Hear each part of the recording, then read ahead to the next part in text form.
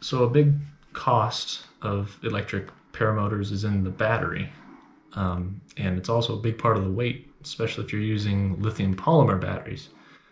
What I have instead are lithium ion batteries. These guys, per pound, are significantly lighter for the same capacity. The catch, of course, is that their discharge isn't nearly as high, so you need a lot more of them. Basically, in the end, you end up with a higher capacity, longer lasting battery for the same weight. These are 21700s or 2170s, depending on who you ask. As of now, this is what Tesla uses in their cars, though they're about to phase them out for a larger cell. The battery I'm building is a 12S6P, and that will be a 50 volt, 1.1 kilowatt, something like 25 amp hour. Should fly for somewhere in the 20-minute range, but you could parallel multiple batteries. So all of these together weigh 10 to 20, 15 to 20 pounds. So you could strap 2 more on your hips, for example, boost your flight time up to an hour and still be lighter than a gas unit, and still be cheaper. But to build these, first, I need to be able to build batteries. And to do that, I needed all of this. This is actually a spot welder by a company called Keenlet, if I'm saying that right. They're German, but they make this spot welder kit that's actually pretty spot on. So down here you've got your battery connections. You actually hook this up to a car battery, which I have on the floor over there.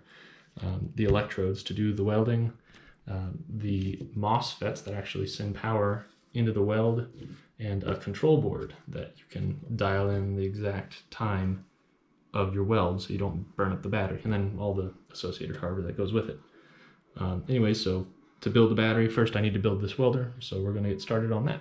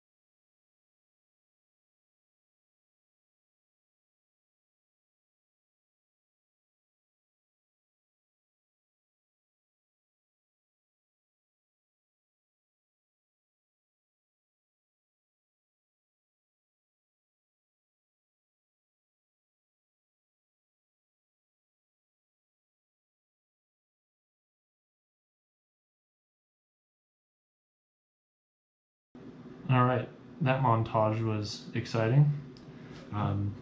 So basically, assembled just a bunch of bolts, and also not seen is the foot pedal that will actually trigger it. So what this does is send the entirety of a car battery into the tips here to heat up a spot of metal to basically melt it to itself or the battery or another piece, and then immediately turn off. And this whole microcontroller get up times it and also controls its intensity, and all these little guys are basically just one giant switch. They're not literally switches, but that's what they are. They're MOSFETs. So power in on this side, you dial it in to what you need, hit the foot button, power out on this side for very short bursts. We're talking hundredths of a second. But anyways, I'm going to hook it up to the car battery I have just off screen here, and we'll give it a couple test jolts before I dial in the power and actually start to work on these batteries. Alright, we've got the welder hooked up just over here, just off screen. I've got it on its default setting, which is 10 joules for 1/2 second, and I doubt it will be able to do much of anything. What I've got here in my hand is 0.2 millimeter nickel strip, 8 millimeters wide. This was the thickest stuff that my battery supplier had, and I know it's not going to be thick enough, so don't freak out in the comments. I'm going to be using this and then soldering on top of it probably a length of 10 gauge wire, and then I'll be interconnecting the cells with 10 gauge wire as well. The battery will have to put out at most 240 amps for the motors and speed controllers, and 10 gauge for very short sections like I'm going to be using will be more than enough. Probably use 8 gauge, maybe even 4 coming from the battery up to the speed controllers. But basically we've got a strip of 10 here. I'll take a small section of it.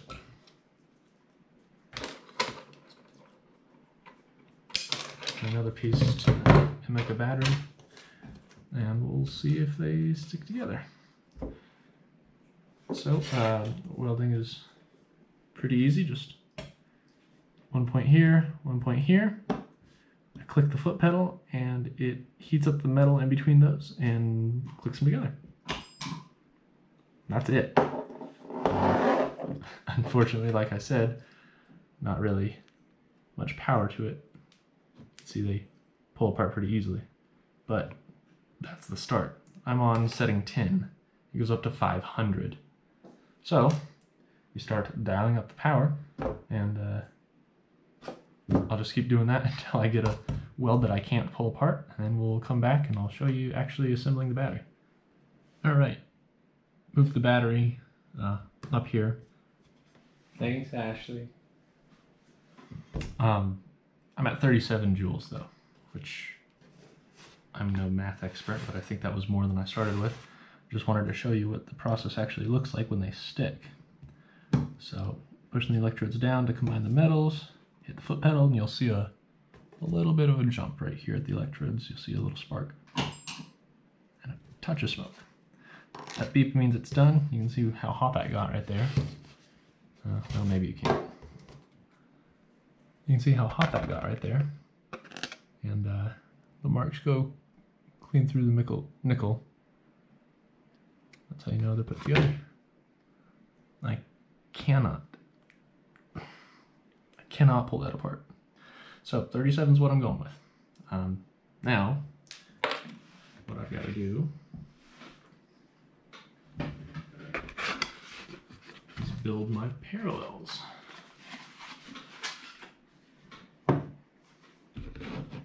So this is a 12-cell battery, but to get to the capacity I need to be able to run these motors without killing the batteries, I am going to use 6 cells in parallel per package, and then 12 of those in series. It's a 12S6P. So we got 6 2170s, and these are the nifty little holders here. Those up on. Grab a second one.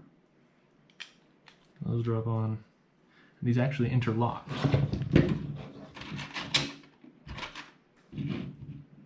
That's kind of a hard thing to see, but now that is one bank. You see where the plastic, well, they've got little keystones and they lock together.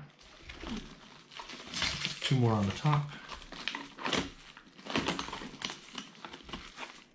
These actually aren't really needed at all. Once you weld the batteries together, the tabs will hold them together. But this makes it a lot easier to assemble large packs. So there you go, that's 1 unit. 12 of those. I also realize I don't have enough of these. I thought they would sit right in the middle. They don't, they sit on the ends. So we'll have to order some more. But in the meantime,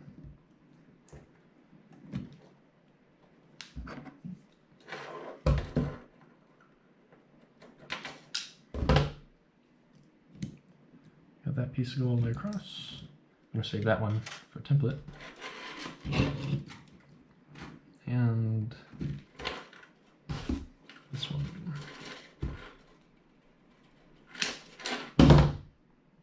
Also going to save that as a template.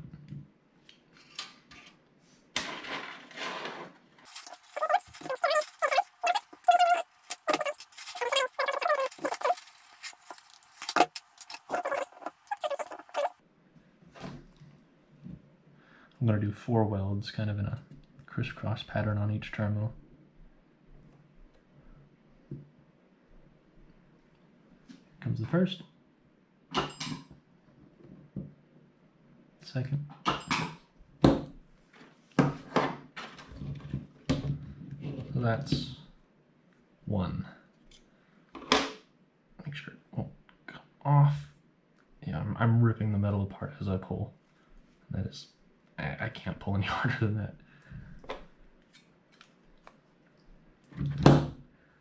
Because I know I'm going to be going through several layers, I'm going to up the joules to 40. With these terminals elevated off the cell, I'm not going to damage anything like that. It'll just melt through a little more complete.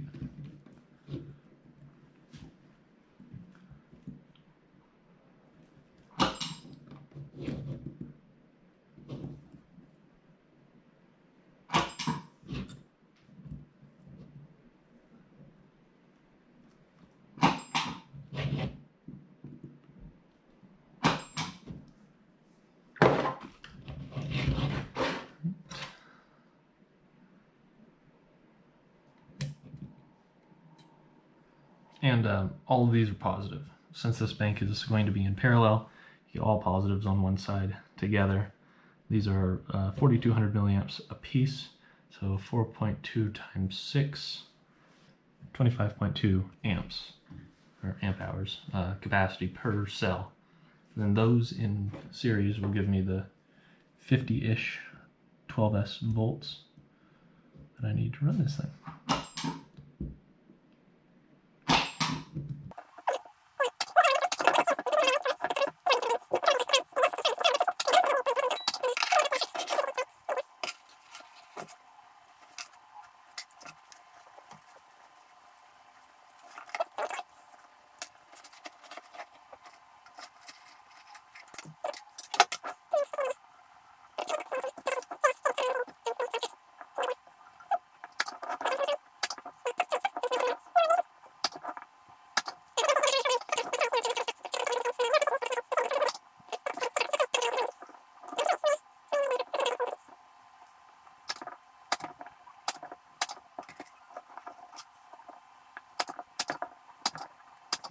It's actually getting kind of warm. There's quite a bit of power flowing through that.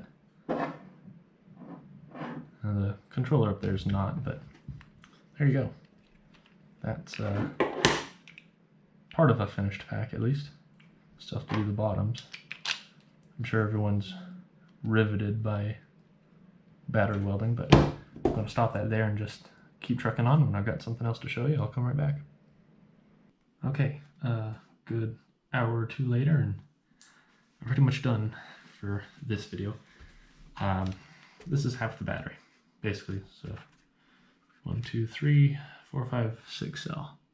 I'm making a 12 cell, so halfway there. Basically, from cell 1, positive side, will go out to the speed controllers, and negative side to the positive of cell 2. Cell 2 negative side, positive side of cell 3. Cell 3 negative to positive of cell 4. Negative, positive, etc., etc. The negative will jump down to 7, 8, 9, 10, 11, 12.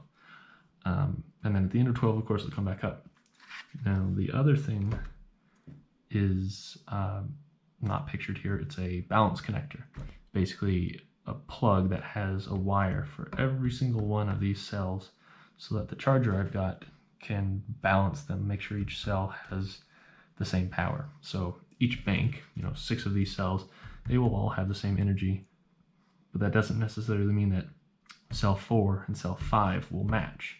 And they need to, because if you're flying or draining, whatever, and you're draining the battery past nominal voltage down in the 3s range, you know, you could damage cell 4 if cell 4 had, you know,